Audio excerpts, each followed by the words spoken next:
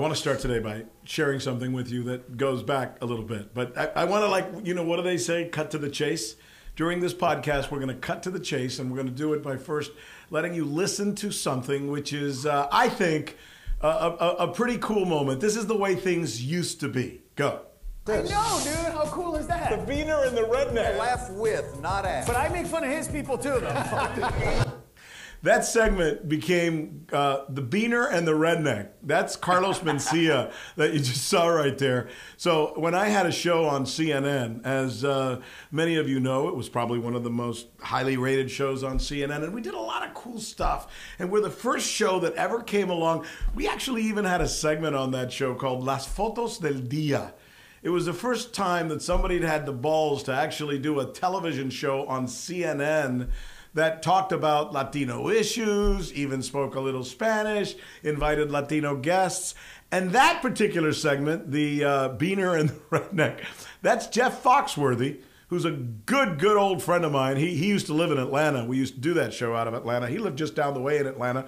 We would call him from time to time, and he would show up on the set. And then I had a good friend as well named Carlos Mencía, and he'd show up. And we'd do this thing between, well, the beaner and the redneck, as bizarre as that may sound. Joining us now, by the way, is the beaner. You made a mistake when you went Jewish, bro. That's when you did the mistake. You know what's ironic about I won't talk about your situation, but I'll talk about Marlon Brando. Uh-huh. Back in the day, and I believe it was on CNN, he made the comment. It might have been on one of the... Yeah, but anyway, he said that, the Jews control the media, are Marlon Brando said that? Yeah, he said something about the Jew, and then he had to apologize for saying it. And I remember thinking, when Marlon Brando, overweight actor who really doesn't care about anything, not even getting any work anymore, is told to apologize, whoever those people are powerful to him. Yeah. And I said to myself, interesting that his statement kind of didn't prove anything. The reaction did. The fact that, you know what I'm saying? The fact that you were fired shows that what you were saying, there was some truth to it. Well, I know. The funny thing, all my buddies who happen to be Jewish would always say that to me. They'd say, darn it.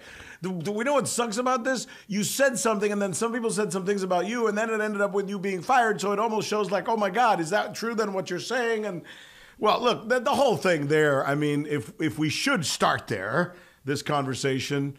Sure. The point I was making and continue to make, and it's the reason we're doing this podcast. It's the reason Rick Sanchez News exists. It's the reason Agua Media exists. Is still.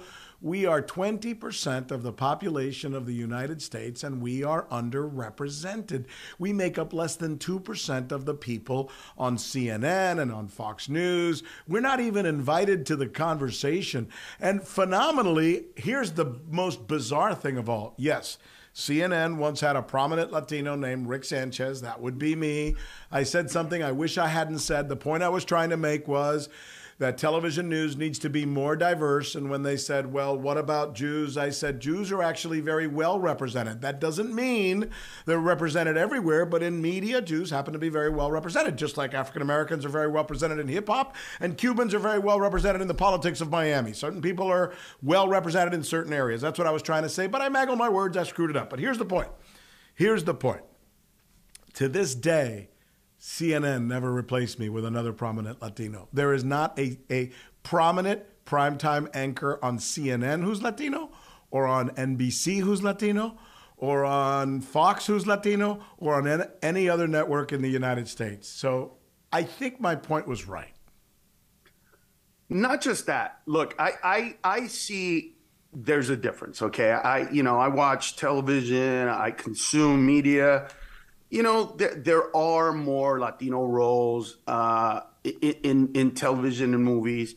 I think one of the biggest problems is that it doesn't go past still the majority of those roles being quote unquote negative roles, being the rapist, the drugs, because all of a sudden my friends come out and they go, man, we're going to read and look at the script. And I look and it's, It's a motorcycle gang. Okay, all right, that's cool. Mayans OC. I get it. Great. The majority of those characters are going to be negative characters.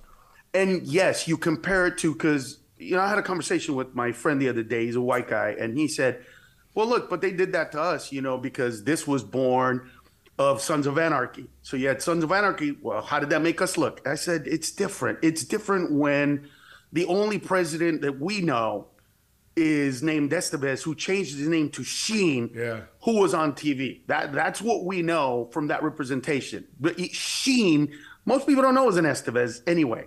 So even the person who did that, you know what I mean? We talk about, what's that actor's name? The one from Guatemala, Isaac something. I don't know. Jerry, do you know?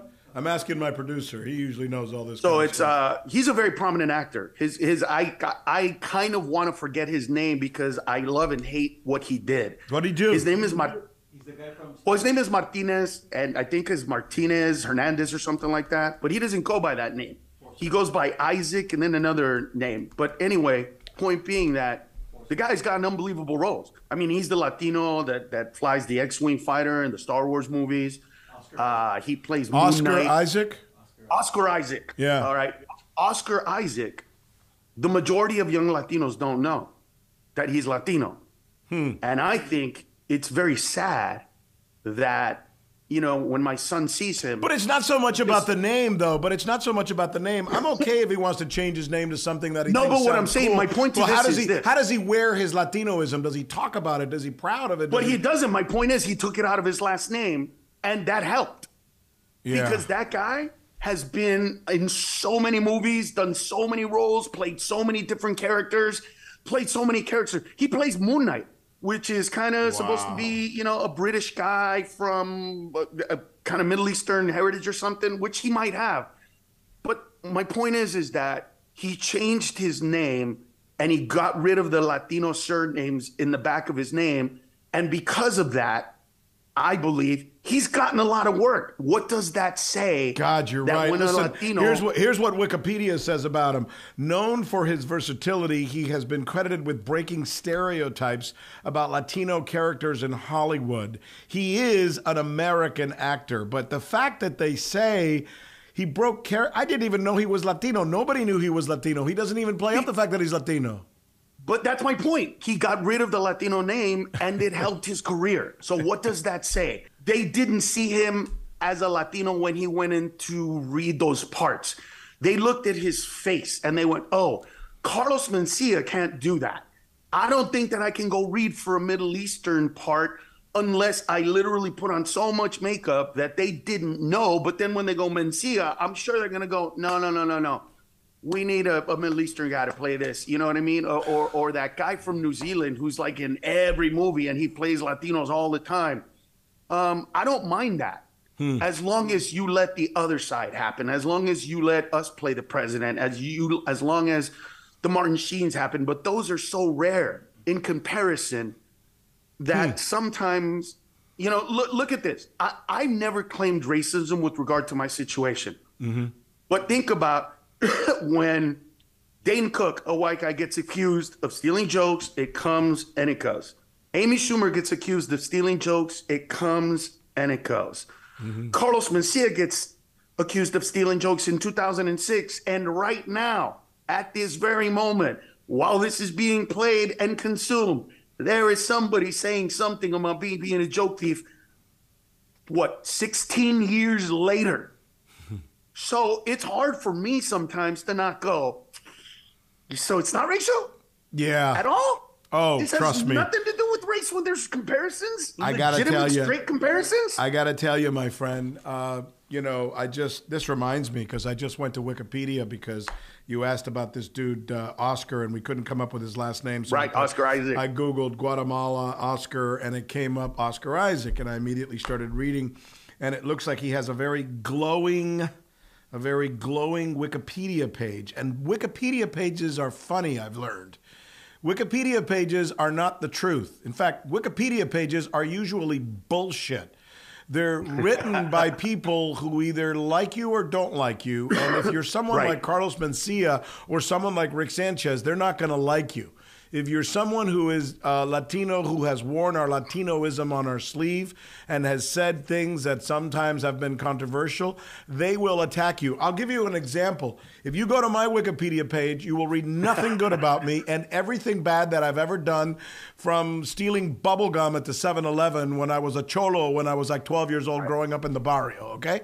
I mean, it's all freaking there. I had a DUI 100 years ago. I got fired by CNN. I said this. I did nothing about my interviewing President Obama or interviewing Fidel Castro or Mikhail Gorbachev or Ronald Reagan. Nothing about starting, Twitter and being the first one to use social media on television. Nothing. Everything is negative. And then I go to other people who work today at CNN, and I see a guy who I know was caught in Central Park looking for young men with let me just say it, a dildo in his boot and meth. And you know what? In his Wikipedia page, that's maybe a sentence this big. There's other guys who've been fired from my media for lying. I mean, for just bold-faced saying things that weren't true. They get a little tiny graph like this. The rest of it is super positive. A guy like Carlos Mencía makes a mistake. A guy like Rick Sanchez makes a mistake. I go to your Wikipedia page. I think you're just a monster. I mean, and by the way, join the Monster Club over here. So basically, these places like Wikipedia are bullshit. But everybody knows that. Look, people just want to believe what they want to believe. That's why it's difficult. I mean, look, it's fodder for me, right? I'll give you an example. Right now, I go on stage, and it really was. So my act right now was really born from. I was on my phone. I didn't know something. I was asking it a question. I was at Seattle International Airport at SeaTac. And this kid came up to me and he said, "Hey, I used to sneak downstairs and watch you on Latino Mencía when I was a kid." Yeah. He's in his mid-20s. And he said, "You need to talk about how America has never been more racist than it is today." Yes. And I remember looking at my phone like, wow, you should be smarter than to say that. You actually have the smartest ability to be right here. And you can be knowledgeable like that by just asking a question. And you would say something that stupid, like, yeah, you can say there's racism. You can say America's been more racist. So I looked at him and I was like, "Oh, so I need some workers. Where's the next auction?" And he laughed and I went, "Bro, stop. Like, make statements that make sense." And so it made me go, you know what? I need to talk about this. You know, too many people watch too much news and really believe that America's broken, that America is all this, and we're living in this negative. And so I'm up there talking about how great America is, how we have fat, poor people, how we go camping. We literally pretend we're homeless for a weekend. That's how good we have it. America's so easy that we literally sometimes want it to be harder than it is. How diverse we are, how the most diverse corporation in the world is the military of this country. How amazing it is that we're the most inclusive country. We're the only ones that let you be hyphenated, right? You're either Mexican or you're not. You're either Cuban or you're not. You're either Russian or you're not. Only America lets you be African-American, Mexican-American, whatever American. You know, we're the only country pretty much that during the Summer Olympics, when you watch the opening ceremony, we literally genetically look like leftovers from every other country, as if we just don't have one of our own. But then toward the end, and then I talk about how all Americans are the same. Anyway, but there's this one part. And by the way, this is No Hate, No Fear. That's the tour that you're doing right now? Yeah, because I have no hate in my heart. You know, so many people look at my comedy from the way I deliver the material as opposed to the way the audience is laughing. So if you watch my performances and you don't hear anybody laugh, I can see how there's an intensity to what I say sometimes, an anger to it, a twist to it. But then if you add that laughter, all of that goes away because it's the point of, you know, what, like, here's an example. I talk about where is the superhero Latino movie for us, about a Latino, for a Latino, right? Women have Wonder Woman, Asians have Shang-Chi and the Legend of the Ten Rings, Black people have the Black Panther. So I'm talking about where is our Latino hero. And I talk about the recent movie, which was the multiverse, Doctor Strange. There was a little Mexican girl in that movie. She didn't have powers. She had abilities. and I'm not kidding you, I don't know if you saw the movie, bro. Her ability is that she can go from dimension to dimension without being caught. So basically, the fucking Mexican can cross borders without being seen. I can't. Are you seriously? That's really what it is. And so this is what we're talking about. Yes, it's a fun joke for me to tell. And yes, it's cool. But on the other hand, that's real. That's my hero. When it came down, bro, I saw a poster for a movie called, I think it was Valet Parker. Uh-huh. And I saw it and I went, oh my God. A version of that movie has been pitched to me since the early 2000s. Carlos, you're a valet parker. You're poor as hell. You're parking cars, but you're really smart. And then you meet some white person who sees something in you, and then they help you. And then with their help, you become what you want to become. And I'm like, okay, a valet parker? Like, that's the best character I can be? And then it's like, I need somebody, a white character to bring me to my apex to get my character. I don't know, man. Well, that's so typical. Like... You know, I've told this story before, and you can find it if you go back to some of our podcasts. By the way, we're talking to Carlos Mencía. He is on tour right now. It's called No Hate, No Fear, the tour. I think it's going to be in South Florida at some time, which means you and I are going to be able to have some spend some time together. I promise this time I will behave, by the way. I will behave. Well, you don't have to, please. I don't like that anymore. I'm too old for behavior, bro. Look, that's why I put no hate, no fear. I have no hate. I want to make everybody laugh. That is truly my intent. Yeah. I have no fear. I'm not going to be You've been kicked around a lot too. You know, one of the things we do on this podcast, and the reason we do this podcast, Rick Sanchez News. Look, I'll be honest. I don't have to do this. I mean, I could just buy a 90-foot yacht and just go hang out in the Caribbean. No, you couldn't. You'd be over there watching your phone, look at the new news, screaming at your employees. Yeah, you're right. People what's wrong with everything. You're right. I probably couldn't do something like that. But the fact of the matter is, we do this because, my God, if ever there's been a time to have some kind of Latino voice, it's now. This is crazy. Ever since we had this maniac in the White House saying that everybody who crossed the border was a rapist or a criminal, it seems like the onslaught has begun against the Latino community. And look, we can laugh about it because we know who we are. We know we're actually the third fastest growing economy in the entire world. We know we're the seventh biggest GDP in the world. We know we do more mortgages. We know we buy more cars. We know that 95% of those under 41 speaks English. 80% of us are American citizens, but nobody else knows this shit. So we have to sit there and watch these morons on all these cable channels, and Hollywood, which is the worst, according to the Annenberg study. Go back and look at the podcast we did on that, Myths and Lies About Latinos, or How Hollywood Treats Latinos. Great podcast, by the way. And 37% of Latinos in Hollywood are always cast as criminals. Another 32% are cast as losers, you know, like somebody who's never achieved anything. And that's just the way it is. That's why recently I went after Bill Maher when he started, you know, defending John Franco being cast as Fidel Castro. And my point to Bill Maher wasn't, it's okay if a non-Latino gets a Latino role. The point we're making is Latinos always get shit roles, and when finally a good role comes around, you give it to John Franco. By the way, sexual predator. You know, I mean, come on. I don't know what how do you feel about that? Right? I mean, this isn't the first one. You would know. You know, the movie about the most popular Cuban named Scarface. Boom! Now Al Pacino. One of us. Yeah. You know, so you go back with an Italian accent, by the way. I mean, in The Good, the Bad, and the Ugly, a Jewish guy played the Mexican. I mean, you know. Wait, my producer's saying I screwed up James. What did I say? I said John Franco. All right, James Franco. I know what you're talking about. But look, the problem is that there's not enough of the opposite, right? Mm-hmm. And that we have to theoretically get rid of our Hernandez in order for you guys to put us in a role where we're not seen as a Latino.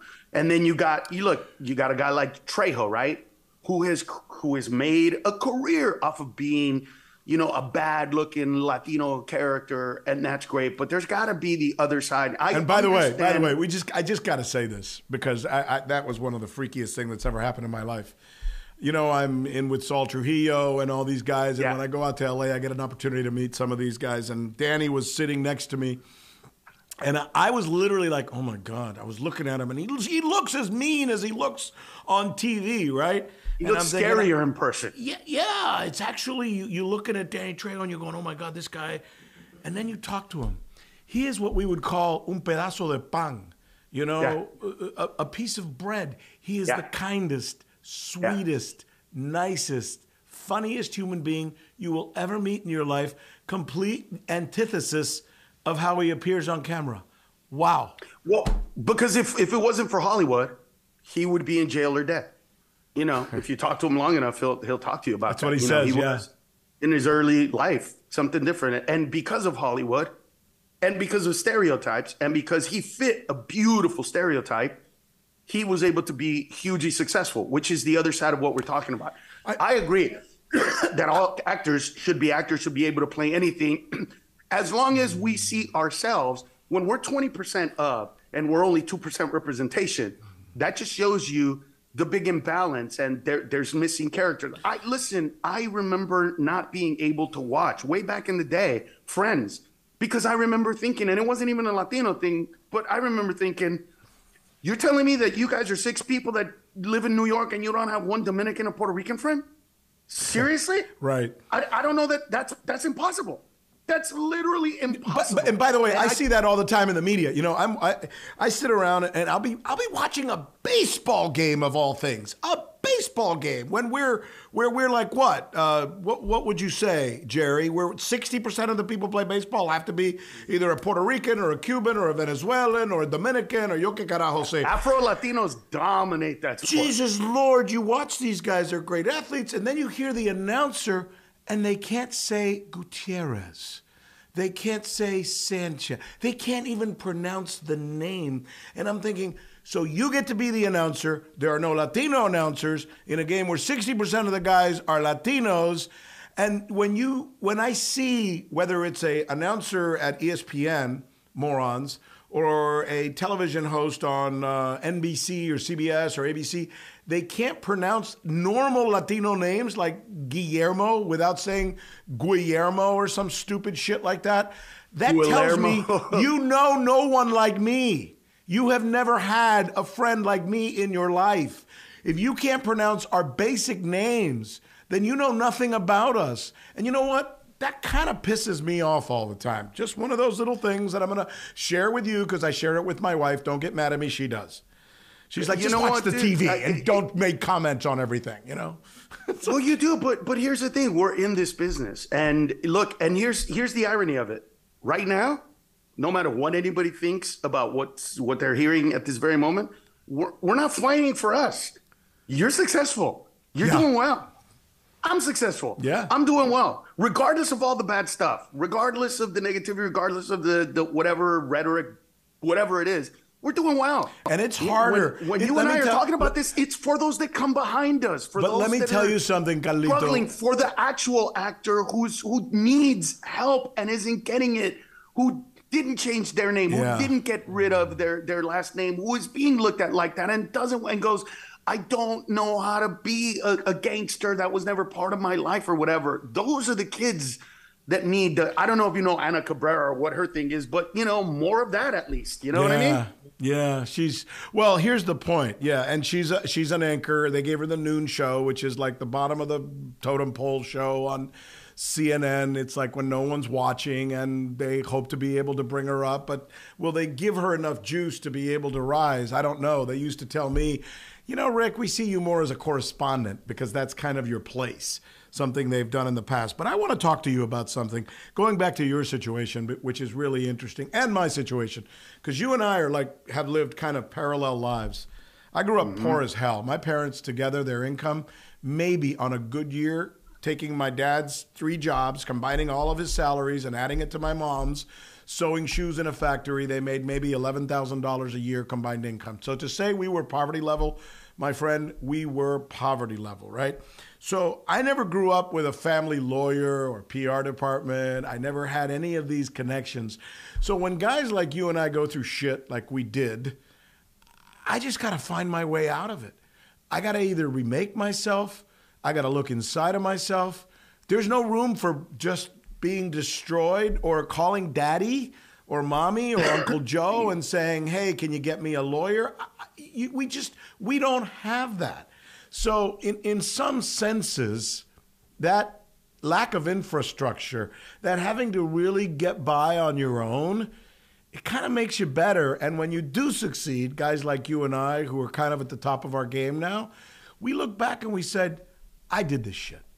I did this shit. I'm not Anderson Cooper. You know, I'm not what the hell, what is his family? What is he? I'm not a Vanderbilt, okay? I was going to say Hamilton. I don't know. Are they a Vanderbilt or something like that? Gloria Vanderbilt, right? His mom. But you know what I mean? You know what I mean? Yeah. There's something about being Latino in America today that fills me with pride because guys like us, man, we're making it. Nobody knows about it, but we do. Well, you know what the funny thing is that the best advice, even for Hollywood, I got from my mom and dad because, you know, who were first of all, we get pitted against each other. You know, people ask me about, you know, like dissension between popular comedians of Latino descent. And I was like, look, here's the thing. If there are 4, 5, 10 Latino comedians that are all kind of within the same kind of range, and there's a movie role or a TV show, and it's for one Latino, guess what? Those 10 guys are going to be called in at the exact same time. They're going to go into a room, and they're going to see each other. And they're going to know, if I get it, they don't get it. If they get it, I don't get it. Yeah. And that competitiveness creates this distension because it's what you were talking about. It's not like, you know, well, you take this one, I'll get the next one. You know what I mean? Or, what are you doing, Kevin? Oh, I'm reading for this role, but I got 2 other, you know, parts to read for. Or, you know, for us, it's like, this is it. Holy shit. They're making a movie. There's a Latino character, and he's going to be Ferdy Pacheco, and he's going to be in the Muhammad Ali movie, and this is going to be fire. This is going to be amazing. This is, oh my God, whoever gets this role. And so it might be Carlos. It might be Fluffy. It might be Paul Rodriguez. It might be George Lopez, you know, and we're all there. And we all know whoever gets it, their career is going to go. And the rest of us are just going to sit down and look at them and go, there for the grace of God. And because of the scarcity of these parts, then it becomes even antagonistic in between us, not on purpose. It's just, you know, that's your competition. And you don't have the luxury of saying, I'll get the next one. You can say that, I'll get the next one. But the next one might be in 2, 3, 4, 5, 6, 10 years. You have no idea when that comes. And the Latino-ness of it, right, is because we're scattered. You know, you speak of Latino, I speak of Latino. What does that mean when they say Latino? Are they speaking of the undocumented immigrants? Are they speaking of the 80%? Are they speaking of the ones that purely speak English? Are the ones, you know what I mean? There's so many of us. Are they talking about the Mexican, the Central American, the Latino, the Cuban American? Like, we need to become, you know, that's where the word ironically beaner came from, because even back in the day, I would say Chicano, some people would get mad. I would say Mexican American, some people would get mad. I would say Latino, some people would get mad. I would say Hispanic, some people would get mad. Ironically, of all the words being descriptive of our people, comedically speaking, Beaner was the only one that didn't get a negative reaction. It seems inoffensive, right? It's a bean. It's funny. The beans are funny. I mean, I think of farts when I think of beans, right? I mean, where nobody said, "I'm not from Hispania. I don't speak Latin." And so I think that a big part of what's happening here is that we don't have the power because we don't ask for it the way the African American community does. There's an infrastructure ready. When a Black American, you know, something happens with a cop and it's out, dude, we already know the pundits that are going to come out and speak in favor of that or speak to that. We don't have that infrastructure. We don't have those people. We don't have those anchors, let alone those people. We don't have the Don Lemons of the world for that, or, you know, whatever it is. We don't have any of that. And so we're kind of stuck just tooting our horn, and some people follow, but other people don't. And we, you know, another thing is, I think it starts, by the way, with Hollywood, though. I mean, I've said this on many of my podcasts that people get angry at Fox News. People get angry at the crazy right these days, the MAGA, the Trumpers, who are literally hell-bent on making sure all the Mexicans die or leave the country tomorrow. I mean, that is their mantra. I mean, when their fearless leader, the very first words out of his mouth when he established himself as a candidate for the presidency of the United States, and the very first words out of his mouth was, people crossing the border, Mexicans are rapists and criminals. And then he immediately vaults to the top of the list among Republicans. That tells you right there, end of story. We needed no more. This is about that. It's about hating Mexicans. So this guy who built his whole candidacy around hating Mexicans, and all the people who support him literally hate Mexicans. Nobody has to convince me of that. I mean, that's unfortunately the America we live in today. But now I'm going to defend Donald Trump, and I'm going to defend those people. You know how? The thought was not put in their head by Donald Trump. Donald Trump and that idea of what Mexicans are, lazy, criminals, losers, yard cutters, whatever the hell. But Hollywood put that there. Hollywood first put that there, Yes. But on the other hand, think about what you're saying and the oppositional views of what you're saying. Lazy, don't want to work, and yet they're taking our jobs. So even the narrative of it doesn't make sense. Right. So I'm lazy and I'm jail and I'm sucking up, but yet I'm taking all your fucking jobs too. Right. So which one is it? The thing about Latinos is, unlike all of those groups, you look at their history, they came in within a certain amount of time, right? The period of time, a lot of them came in, they got beat up, the mix got beat up, and then they were freed, Everybody went through it. The problem with us is the influx of illegal immigration on a yearly basis doesn't allow for you and I to get past it and say, whoa. Yeah, maybe my uncle swam here. That's not me. That's not who we are. And so the stereotype gets relived over and over again because it doesn't get past its time. It doesn't go past it. We can still I can still right now do a movie and pitch it about a quinceañera where in my backyard we kill a goat and we kill chickens, but we live in a homeowners association and you're not supposed to do that. And what occurs when my family does, I guarantee you that right now there's somebody in Hollywood that heard that and went, oh, wow, that's interesting. Yeah, we can do something like that. That's the problem. The problem is we can't step off of our own dicks to get ahead, and we fight like you and I. We're fighting for our own people.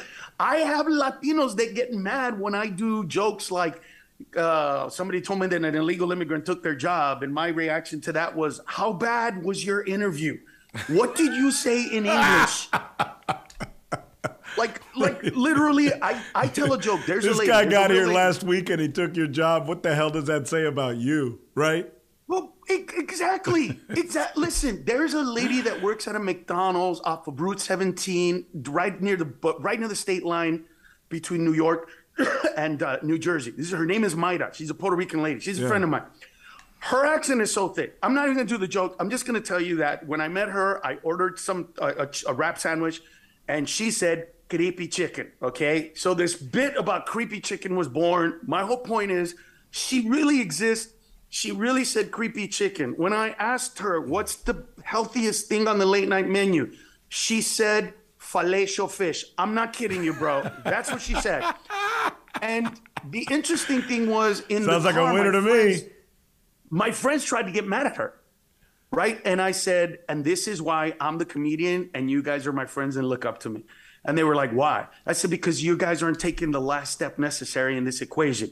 You're getting mad at her because she can't speak the language. You know who I'm mad at? And they go, who? I'm mad at every American that applied for that job and wasn't as good as creepy chicken and filet-o fish. Yeah. That's who I'm pissed off about. Because what you're telling me is that was the best applicant. The lady that said creepy chicken, filet-o fish, that lady was the best applicant, and yet she's the fucking problem? The one that wants to work, the one that's trying, the one that's giving her best. By the way, not the problem. Since you're the comedian, lazy-ass American who went to school who can't speak a fucking lick of English enough to beat her. You're fired up. I love this. You know, since you're the comedian and I'm the news guy, I'm going to accentuate the point that you just made with some statistics. According to the Forbes study, this is interesting, and you're going to love this.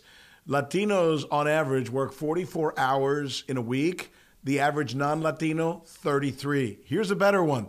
Latinos in the United States start more small businesses than any other cohort, according to Forbes, in the United States. Here's another one. Latinos in the United States hire more people than any other cohort in the United States. So once again, with those three stats, I just completely did away with everything that is believed about us and talked about every night by your friends who don't get us and by Fox News and all the others right-wing nutties, outlets out there. So this kind of stuff is kind of important. It's worth saying. I don't say it because I'm, prejudiced. I'm cool with whatever you want to say, but God, I wish somebody would be out there just telling our story a little bit. And I know it's meaningful for guys like you and me. That's all. But it is because, you know what? Listen, I know that we did the joke earlier, but when I talk about it on stage and I have time, look, it's not about me wanting to see, the brown coyote or whatever our superhero is. It's that, bro, I saw little girls running around the movie theater after they saw Wonder Woman. I saw the look on their faces. A movie made them feel like they could fly, bro. Yeah. A movie made them feel like they could accomplish anything.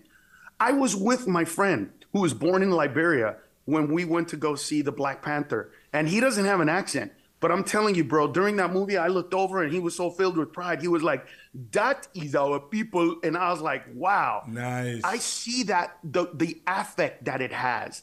That's what I care about. I want my kids, not through just me as a father, but I want them to know that they're important and relevant in their society based on the mirror that society puts to them. I don't want my sons to only, feel connected to our landscaper who comes in, on Wednesdays and does the house and they go out there and speak Spanish to him. I want that connection to be beyond that. Listen, I just got back from El Paso, Texas. El Paso, Texas is hugely, disproportionately Latino. And yet the representative for Latinos today is still Beto O'Rourke. What does that say? I know that people have ran for office that are Latinos. I know people that ran for office and won for office. And yet they still have to fight the stigma, you know what I mean, of being Latinos in El Paso, Texas. This is the problem. I want our kids to dream. And it's what you said. Where do we begin? We begin with the books that we open. I don't know who the fuck Dick and Jane are, but they've been in my vocabulary since I can remember. Yeah. I don't know who they are, but I know that's a big part of my growing up in life. ¿Dónde está Pepe? ¿Dónde está Pepe? Right? Right. It's like, and by the way, I got to do something real quick. So yeah, to show people the kind of person that you are, and this stuff is always important. I love when people go back in my past and said, I once met Rick Sanchez and the day that I met him, he was a prick. Or, you know what? He was actually a really, really nice guy. Came to speak at my elementary school or something like that. Right. So it just so happens as I'm getting ready to produce this show today or do this show, my producer, Jerry, says to me, I got a Carlos Mencía story. And I said, really? What the hell is your Carlos Mencía story? And he says, I want to share it with you. So, Jerry, we're not going to see Jerry. He's off mic. So don't talk forever, Jerry. I know how you Mexicans are. You can go on forever. But do me a favor. Tell Carlos your experience with him and share it with the people who are listening. Will do, boss. Carlos, how you doing, brother? How you doing, brother? Ironically enough, my nickname in high school was Filetio Fish, which is weird that we're just having this conversation. No, listen. Wow. Say that? I hope to God it had nothing to do with me, bro. I'm so sorry. No. Okay. So back in the early 90s, before Carlos blew up, before he got Mind Mencía, I used to work in an advertising agency, and he got hired to do a Sprite commercial. I really hope he remembers this. I do. We put him in a white studio background. In his Where was this? What city was this? In LA. LA. And his line was, Anímate. Remember, Carlos? Anímate con Sprite. Anímate. Exactly. Yeah. And we filled him Sprite in. Es tu frescura en el calor. He remembers. Y el exactly. sabor de lime, tu animación. I wrote that, brother. Yes. Dude. Sprout my lines, kid. So So we write the commercial for Carlos. By the way, this is going good so far. Keep it up. So we're doing the commercial, and Carlos, you know, he's great. It's a 3-day shoot. We're all there. He's a young, up-and-coming comedian. He's not very well known yet, and he's so nice to all of us, and we're all hanging out with him. And at the end of the shoot, like it always happens, the bosses, the clients, they're all making plans to go to this expensive Italian restaurant. Yeah. We're going to meet at this 5-star restaurant. And I'm like, I don't want to go to dinner with those guys, man, you know, whatever. So all of a sudden, Carlos says, come with me. And he takes me, my partner, and my boss. In a limo? In a limo, because the company got him a limo. And you go to that party? No. He takes us to East LA to a taco stand. No! To a taco stand. And we Look pull at up. King Taco. That's right. And we my God! And we pull up in a limo, and all the raza is looking back like, who is, like, they think it's Ricardo Montalban showing up or something. Like, what's going on?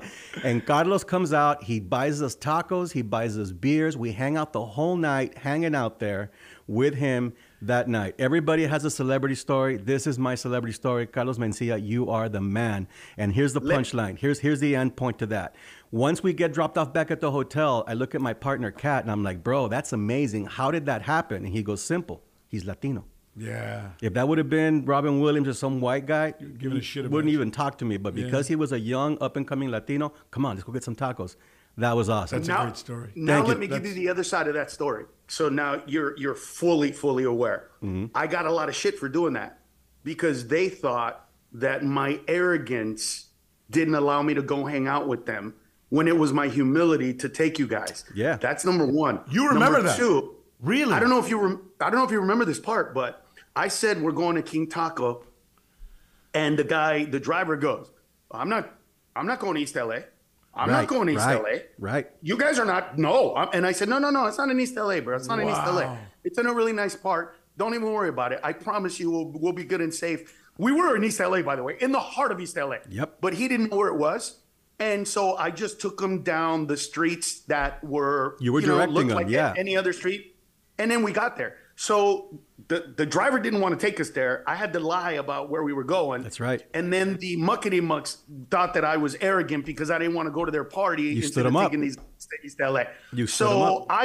It's what you were talking about earlier, bro. You know, we get misrepresented sometimes because people don't understand us. People, thought that my humility was arrogance, and it was, how the fuck am I arrogant? I'm taking them to eat tacos. Right. Seriously? Tacos are arrogant? I mean, it was just, it's it even goes back to your experience with, people attacking you because they said you took somebody else's joke or something. And I hear people interviewing you and they're saying, well, you're such a big guy up on stage and you're a bully and you're this and you're that. And I'm going, what? I'm 5'9", bro. The guy that accused me of stealing that joke is 6'4", and the guy who perpetrates it is an MMA kind of fighter. Seriously, that's who I'm intimidating? No, it's not. It's not that. It's that. Look, when you go to a comedy club, any comedy club in America that I've performed in, ask them who has the record for going on longest. And it's going to be either me or Ralphie May. And Ralphie May and I had this thing where we said, we're going to do at least 2 hours a night because that's minimum how much it costs people to buy our tickets. The least we could do is give you those 2 hours that you had to work to pay for our tickets back.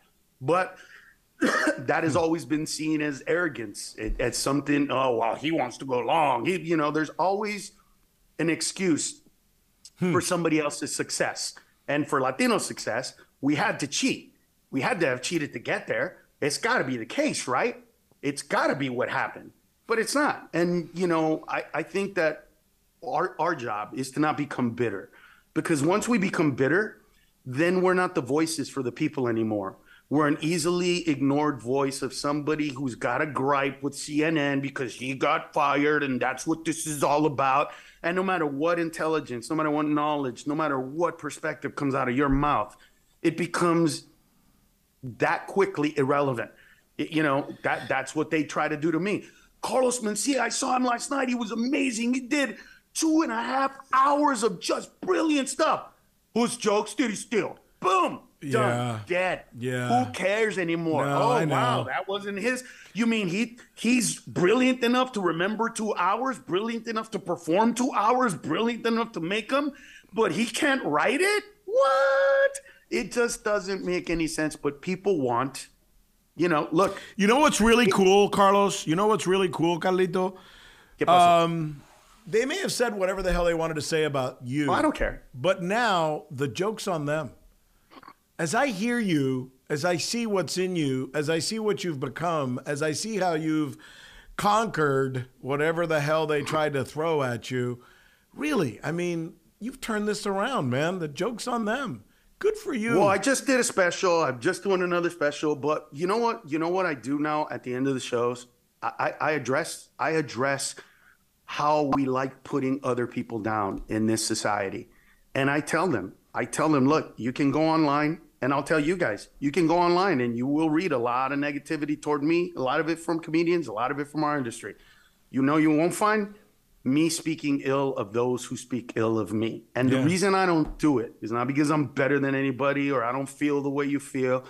I want you to do as I do, not as I say. And putting other people down, it does make you feel better. You know what it doesn't do? It doesn't actually make you better. So for all those people that think that calling me names or putting me down is going to make your comedian or that person that you think, or you're that comedian who you think you're still going to have to work at it, bro. You're still going to have to make it. You're still going to have to write. You're still going to have to create. You're actually going to have to do the work that I've done my entire life. And you saying that I do whatever, it doesn't make you any better. It doesn't help you in any way, shape, or form. The only way you can do that is to keep working. It's what you did. Yeah. We land on our feet, not because we're cats, but because there's no work that we won't do. There's no work that we won't, you know what I mean? They called you up and you're on CNN. You want to do some local AM radio show? Yeah. You didn't say I'm too good for that. No. You didn't say, oh, hell no, I'm going to fight until I get my, you said, you know what? This is the way it happened.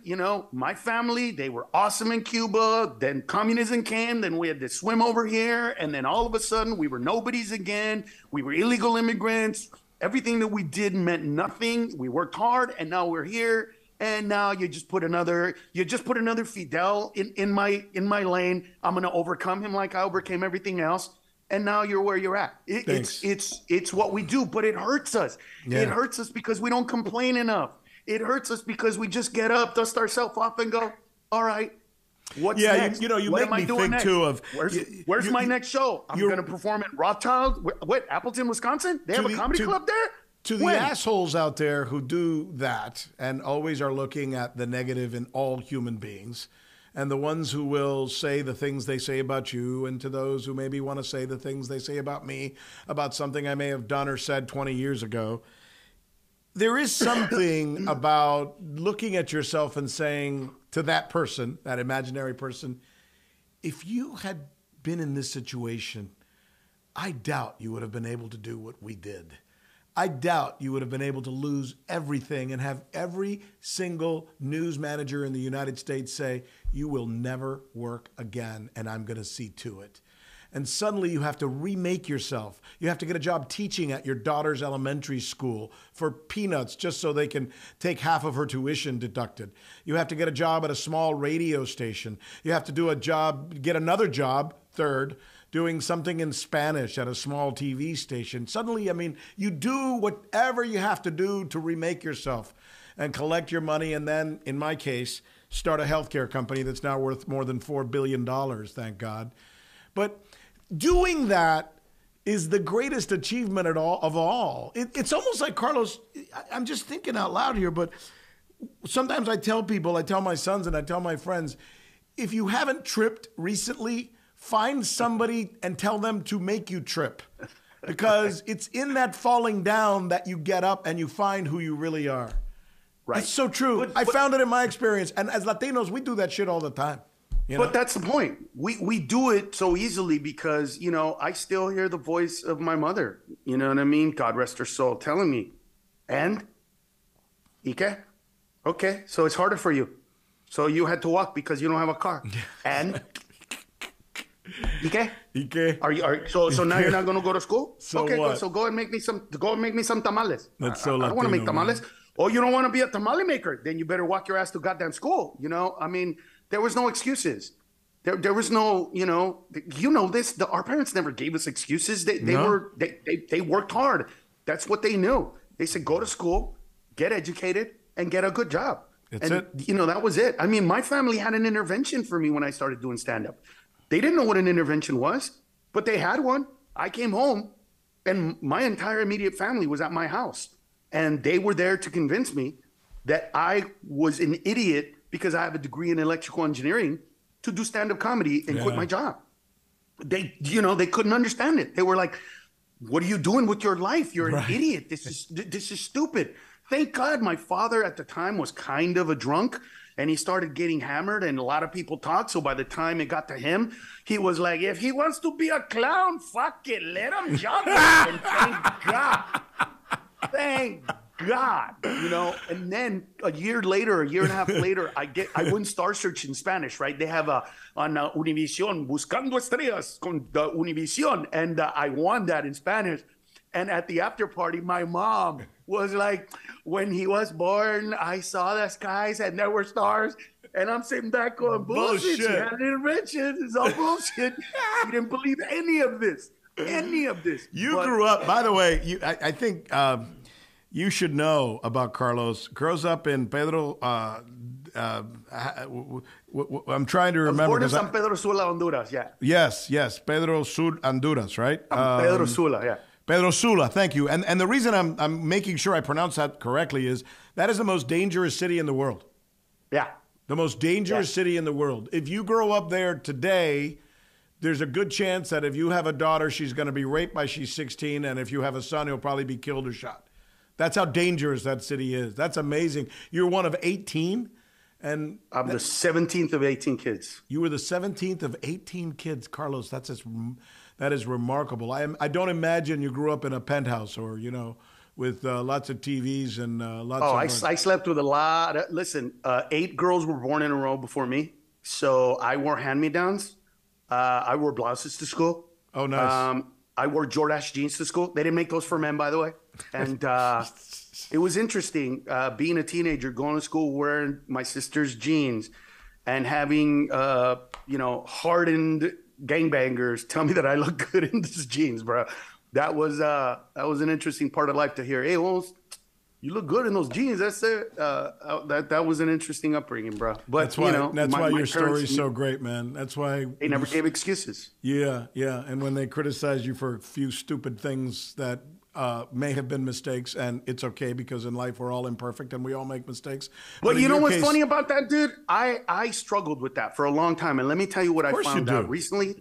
I was with a buddy of mine when we were amongst a lot of other comedians, and he said, hey, I'm going to tell you a story about Carlos. He goes, I went on stage one time, told a joke. Then Carlos went on stage right after that and told the same exact joke, and he killed it. That's how good he is. And I said, bro, that's how rumors get started. You can't do that. I can't go on and repeat a joke that you told that doesn't work and then make it work exactly the same. It just doesn't work that way. And I go, what joke was it? And he goes, it was when I was talking about how my mom disciplined me. And I immediately remembered, and I went, yeah, you talked about how your mom hit you with a wooden spoon and how bad that was. Then I went up on stage and I said, speaking of, and I said, Willie, I said your name. I told him what you did. And then I talked about how my mother used to hit us so bad that one time we had bruises and then we got called to the police. And so my mom basically was told that she could never, ever hit us again or she would end up going to jail. And then 6 months later, I forgot that this whole thing had gone down. We went to go buy my clothes in Tijuana, Mexico. And as soon as we walked over the bridge and past that little red line, every single bad thing that I had done from that point until then, she beat my ass on that bridge, letting me know that she will take me to Mexico or Honduras to discipline my ass if need be. And he said, yeah. And I go, dude, those are not the same jokes. Those are the same premise. Those are my mom hit me, but those are not the same jokes. Yeah, don't say it's the same joke. I've got enough of that already, okay? Exactly. I'm up to here with that already. Right, exactly. That's what all that stuff was. And so now what you're seeing is a freedom. You know, it's funny. I record all my shows, and I have since 1994. And I was on some radio station, and I was talking, or a podcast. No, it was a radio station. And this guy said to me, you know, like, hey, bro, what about those accusations? And I said, look, if you're going to do that to me, bring the person on. I record all my shows, and we can just discuss this. I can literally go back and go, oh, my God, yeah, you wrote that joke before me. Or, oh, my God, I wrote that joke before you. And he goes, oh, come on, bro. And I said, wait a minute. I just told you that I have evidence of when I've done something, and you're saying that that means nothing to you? No, that's so typical today. But you know why? Because today it's not about truth. It's about feelings, right? Mm-hmm. It's like I do a joke about baristas, and I say, I don't call them baristas. For centuries, blacks and Latinos have been making coffee. Juan Valdez was a proud coffee maker who showed you his donkey. But now that it's white people at Starbucks, I'm a barista. Well, but it's amazing. I grew up, you know, we're Cuban. So in Miami, there was a little kiosquito at every corner in South Florida. Every drugstore and every supermercado had a little kiosquito where you would go, and with 10 cents, you would buy a little Cuban coffee, right? Right. Today, you go to Starbucks, that same thing is $3. They literally took our idea and took it national, and good for them. But it's like, my God, do you really need to charge so much money for a café con leche just because you're calling it Olé or some bullshit name and giving it some other bizarre tag? It's just the weirdest thing in the world. But not just that. Like that I can live with. But the fact that I'm a coffee maker, but you're a fucking barista. Right. Like, really? Right. Yeah. Like you're gonna take the job that I'm doing and then demean me at the same time? You're still shitting on me with it? that is the issue, right? It is going back to, again, your name, my name leads people in this country, a very specific segment of people, to believe that we're dirty, taking, robbing, thieving, stealing from America, and that we give nothing to it. And at the end of the day, I had a conversation with the guy. I said, look, I'm about to give you a bunch of statistics on why immigrants, period, are important in this country, illegal even more so. And then you're going to tell me how you feel, and nothing's going to change because it's about how you feel. Exactly. And I can't help that. Right. I can't help the feelings. Well, I feel like they're doing it. Well, I don't care what you feel like. I'm telling you what the numbers are. Facts. Exactly. I'm telling you the billions of people that work in this country that don't file for taxes at the end of the year because they're using somebody else's Social Security number, and that gets just stays in the system.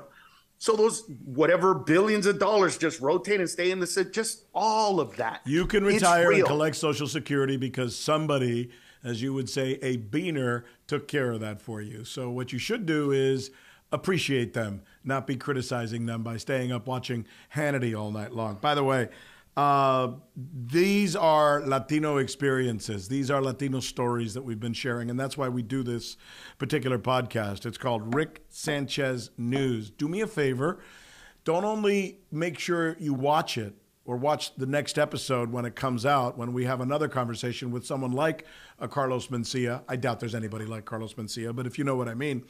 But tell people, tell your friends, send it to somebody, share it. Right? Go to Spotify, go to Apple, and share it with somebody by putting it on Twitter or sending it or email it to somebody. That's really important. And if you happen to be watching us, of course, on YouTube, subscribe. Okay, subscribe. That's really, really important for us. So there you have it. Huge. Yeah. Huge. Yeah. I mean, we've only been doing this for like 6-7 weeks, and we've already got 1 million views, which is pretty darn good. So. Huge. There are people out there. It's just tough to, we got to get to them and let other people know. And eventually we can start this conversation just like the Beaner and the Redneck and I once had on CNN. I hope so, man. What I'm seeing right now is people are gravitating toward the essence of truth. My act right now is really about revealing those truths to people. And if I feel like people are really listening. Where are you going to be? Really... Where are you going to be next? We should probably. Oh my God, I'm all over. Just go to carlosmencia.com. Like I never stop. I can't because I take a week off and I'm crawling out of my skin because something will happen. You're and I'll such go, a burro. Oh God, I got to talk You're about such this. a burro. Oh my God, gotta work. Like but it's more about I need, like, you know what? And I really mean this, by the way. Yeah. I believe all Americans are pretty much the same. When you get rid of the stupidity of people trying to tell us, you know, you could do better. You know, who's up to blame? Those people. You should be doing better. You're not doing as good. You know, but when you get rid of all that, here's how I believe, and I know all Americans are the same. Cut back to March of 2020, bro, when they told Americans to quarantine. I don't care where in this country you live, race, creed, color, socioeconomic, political status, age, doesn't matter. Here's how you know all Americans are the same in a very weird way. When they told us to quarantine, bro, every single American had the exact same creepy thought. Oh my God, I'm going to shit a lot. Let's get toilet paper. Yeah. I've never quite heard it described that way. I've never quite heard it described that way, but you're right. That stupid joke connects in such a beautiful, visceral way because it gets rid of all the voices that you hear from the left or the right. It immediately leads you to your house where you went, we need to stock up on toilet paper. And it's a beautiful moment where people are looking around laughing, going, oh my God, he's right. There's this connective tissue, and there's not enough of that going on in what we do because of niche marketing. Because we're not today about unifying. Think about back in the days, right, when we used to, where's the street where they do, there's a street in New York where they do all the advertising. Madison Avenue. Madison Avenue. So back in the day, Madison Avenue, right, they did commercials to try to get everybody to like that thing. How can we get everybody to like Fruit Loops? Today, the marketing is, how can we market to African Americans who went to college for 2 years but then dropped out? You know, everything is so specific it's the news, right? That it's divisive. Fox News is there for angry white men who dislike Hispanics and African Americans. And MSNBC now programs to African Americans who dislike white men for disliking them. So we don't do the news in America anymore. We do the news for a specific type of person who's wanting to hear their message retold to them. And that ain't news, my friend, but that is where we are. That is where we are, unfortunately. Here's what I tell people, the difference, right? And I'll do it here on camera. Back in the day, before newstainment, this is how people that read the news used to look. Very stoic, very. Today, there's 3 pictures. There's this guy, and there's this. And it's like, what the fuck are these people talking about? They're so animated. How much coffee did you give that dude, man? Or cocaine? Right? Because it's not, they're not giving you who, white, one, where, when. Now it's all about their opinions. Yeah. And a lot of people don't know the difference between opinion and news, right? The first 5 minutes might be news. I'm okay with opinion. What I'm not okay with is bullshit. And half the time, that's all they're saying. But that's what opinion is, right? Because an opinion is just your take on whatever that is. And you can have an opinion and say, based on the fact that it's rained for the last 3 days, I bet there's a possibility it could rain again this morning. That's a fair opinion. But if your opinion is something to the effect of, I hate black people, or let me tell you what black people are like, or let me tell you what, you know, whatever. I mean, I'm pulling this out of my butt now, but I mean, this is it. I mean, it's literally But people don't want to believe true. that. They want to believe that. That's what you get. Yeah. If it wasn't them, it would be somebody else. If it wasn't Trump, it would have been somebody else. Yeah. Look, I tell people on stage, when somebody yelled out the other day, well, explain Trump to me. I said, okay, we had a black president for 8 years. As a country, we thought we were ready. We obviously were not. Mm-hmm. Shit got a little weird, and orange is the new black. And with those words, we say thank you to my friend. And orange is the new black. You know, you have a way with words. Anybody told you that? I bet so. Somebody. Carlos, thanks, my friend. Carlos Mencía, old friend. Hadn't talked to you in quite a while. It's great to see It's been you. a minute, And bro. If you Are come you to still in to South Florida? If you come to South Florida, yeah, we got a ranch out here. We got little caballos and everything. It's very nice. No way, dude. Do you yeah. really? Can you ride? Yeah. We got burros just like you, so we can come here. Oh, I'll get on a burro. I used to all my life when I was a kid, so I'll do it again. Not a problem. If you come to South Florida and I find out you were here and you don't call me, and I know that my phone is still I will. on, I swear to God. I swear to God, I will. you call me and I'm going to have you out here and we're going to hang out, okay? Be good, my friend. God bless you. You too, brother. Hasta luego. Dale. Bueno, pues. This is Agua Media, and this is Rick Sanchez News. Agua.